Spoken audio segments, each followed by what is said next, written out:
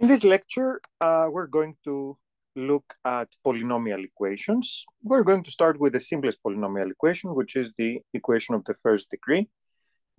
This is an equation that looks like this. And here we suppose that a is different from 0.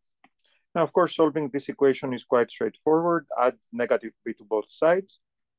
That will give you ax is equal to negative b, and then divide both sides by a, and this will give you x is equal to negative b over a. So if you have to solve something like 3x plus 2 is equal to 0, then this becomes 3x is equal to negative 2, and x is equal to negative 2/3. And with this, it's a good idea to go to the equation of the second degree. So the equation of the second degree will look like this: ax squared plus bx plus c is equal to 0. And here we suppose, of course, that a is different from 0. Otherwise, it's not an equation of the second degree. So in order to solve this equation, we actually define a quantity that will distinguish between the different cases. So it's a quantity delta, which is b squared minus 4ac. We're going to call this the discriminant of the polynomial, or you can also say the discriminant of the equation. There are three cases that, three possible things that can happen here. The first one is that delta is less than 0. In this case, there exist no real roots. When I say roots, I mean solutions of the equation. We can use both terms. The second case is when delta is equal to 0. Then we have one real root, which sometimes we call double. And that's negative b over 2a. And the last case, maybe the most interesting one, is when we have delta greater than 0. Then we have two distinct real roots, which are given by the following formula, which is known as the quadratic formula: minus b plus or minus square root of delta divided by 2a. Of course, again, you can rewrite this as minus b plus or minus square root of b squared minus 4ac over 2a. And let me just say that when delta is equal to 0, if r is the double root, meaning b minus b over 2a, then there is a very nice way of factorizing the polynomial. So in this case, ax squared plus bx plus c can be written as a times x minus r squared. And when delta is greater than 0, if r1 and r2 are the two roots,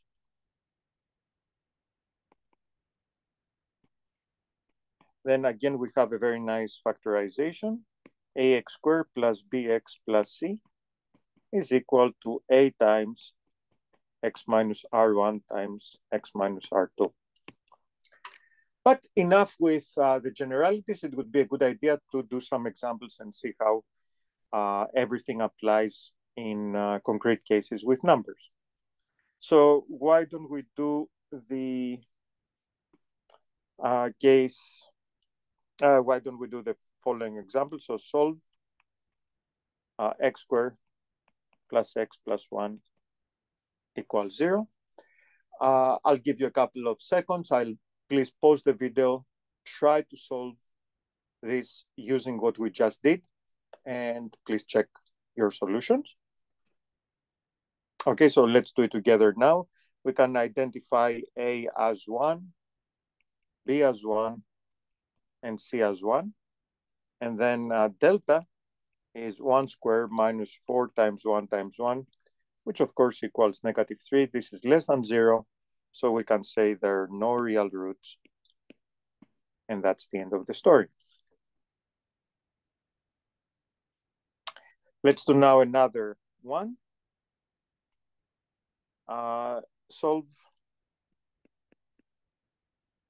x squared minus 6x plus 9 is equal to 0.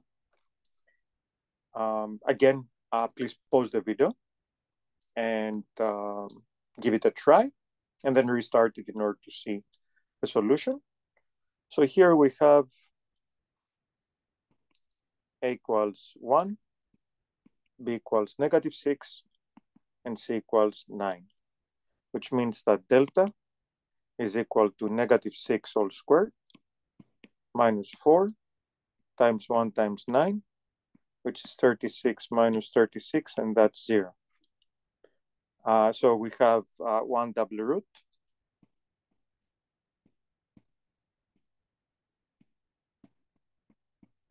which is given by minus. Now you have to put b, which is -6, over 2a, which is 2 times 1. And this is 6 over 2, which is equal to 3. And not that it's being asked of us to do that, but we can also say that x squared minus 6x plus 9 is equal to the leading coefficient 1 times x minus 3 all squared. It's a good idea to know that this factorization exists. Let's do a third example. Let's solve x squared minus 3x plus 2 equals 0. Again, please pause the video and try to solve this. And let's see. So here we have a equals 1, b equals -3, c equals 2. And this means that delta will be equal to -3 squared. Minus 4 times 1 times 2, which makes it 9 minus 8, also known as 1. So this means that we have 2 real roots that will be given by the quadratic formula. How is the quadratic formula here? Minus b, b is -3, so minus b will be 3, plus or minus square root of 1, that's equal to 1 over 2, so this is 3, plus or minus 1 divided by 2. If I follow the plus, I will get 3 plus 1 is 4 divided by 2 will give me 2.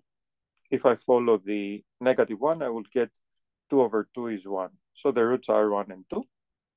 And again, here we could notice that x squared minus 3x plus 2 can be factorized as x minus 1 times x minus 2. So so these are 3 examples. Let's actually do one more. There's one reason to do one more here. So please try to do the following example. X squared minus 5x minus 1 is equal to 0. So again, please pause the video and try to solve this one. And let's see what the solution is.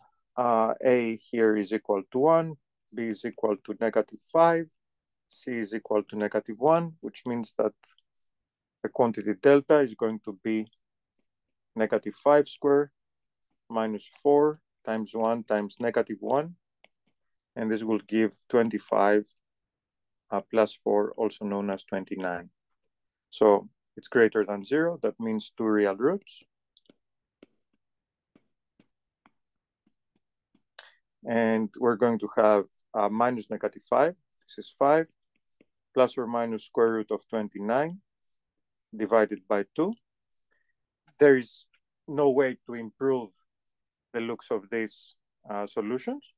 And actually, if you ask, how do we factorize it again? It's not directly asked by the problem, but we can have this factorization. It's going to be an x minus 5 plus square root of 29 over 2, and x minus 5 minus square root of 29 divided by 2. And that's it. Okay. Now, obviously, one could ask what happens if the degrees go higher. And the first question is, do we have a formula for the cubic equation? So if we have something like, let's say,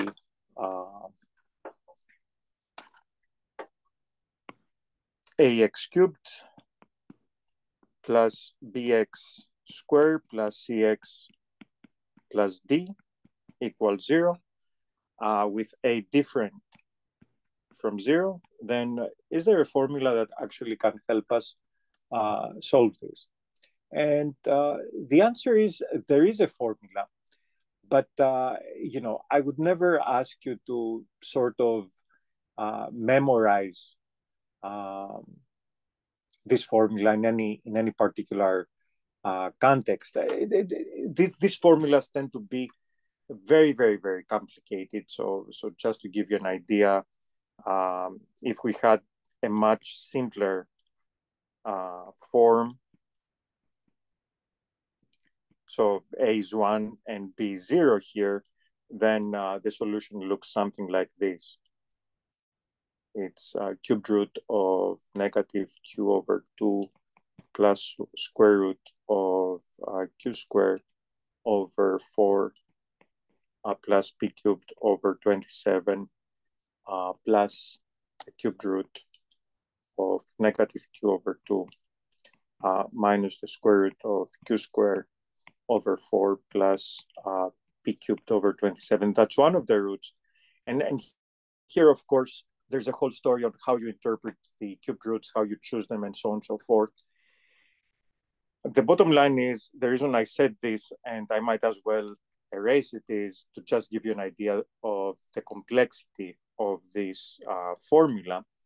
And even the story behind how these formulas were established is very, very interesting. There are different names that are involved with the history of how eventually the cubic equation was solved. Basically, one could mention here the names of Del Ferro, of Tartaglia, and of course, eventually the name of Girolamo Cardano. The formula that I just wrote down is known as Cardano's formula. And these formulas were established in the 1500s. And it took a while for people to not only to find them, but also to interpret them in the right way. There is, I should say here, that there is a formula for the quartic equation. So the quartic equation is ax to the fourth plus bx cubed plus cx squared plus dx plus e. But I will not even make an attempt to write down this formula. Interestingly enough, solving the quartic equation in some sense might be a little more straightforward as a concept as solving the cubic equation. Of course, its solution is eventually based on the solution of the cubic equation. But still, that doesn't save the formula for being overly complicated. What is interesting, however, is that if you look at the fact that the equation of the first degree is almost trivial, the equation of the second degree is something that we all learn in high school, and then it seems that the complexity increases exponentially as the degree goes up. And I haven't even said anything about the equation of the fifth degree. So the equation of a fifth degree and above was something that was resisting all attempts for a solution. And it even came to the point where people started doubting that a solution would exist. And that's, if you think about it, a crazy concept. I mean, what does it mean for a solution not to exist? And how do you even show that the solution doesn't exist? And here the story becomes very, very interesting. The non-solvability of the equation of the fifth degree was established by Abel, but then a general theory was created or was initiated, I should say, by a young mathematician by the name of Évariste Galois. Évariste Galois was born in France in 1811, and he had a very interesting story. He pretty much taught himself mathematics from a very young age, and he was a very ambitious, aspiring young mathematician, who, however, didn't make it to the most prestigious school of the time, which was called the École Polytechnique.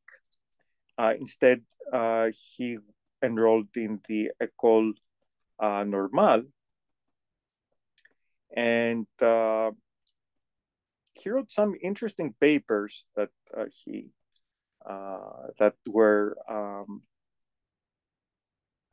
received very good comments. And he was very much interested in the problem of the solution of the degree 5 and above equation. Eventually, he got himself, I mean, look, when he was born, that's about 30 years after the French Revolution and after all the adventures that France had undergone through Napoleon. He was very much involved with the politics of the time. He got expelled from the École Normale, and he even found himself in prison at a certain point, while he was very much working on a theory that would eventually cover all other cases, starting with the fifth degree and above. And under very unclear circumstances, he was challenged to a duel, apparently for the honor of a young lady. The night before the duel, he wrote down some notes concerning the work that he had done toward the solution of the equation of fifth degree and above. Those notes were lost, and eventually when they were found, it was realized that he was setting the foundations for a very deep theory that eventually would solve all of these problems. He had not, the theory was not in full shape yet, but certainly Galois had all the right ideas in place. Unfortunately, he died in the duel. He was not even 21 years old at the year 1832. Now, of course, if you look up the bibliography, you will see that there are many, many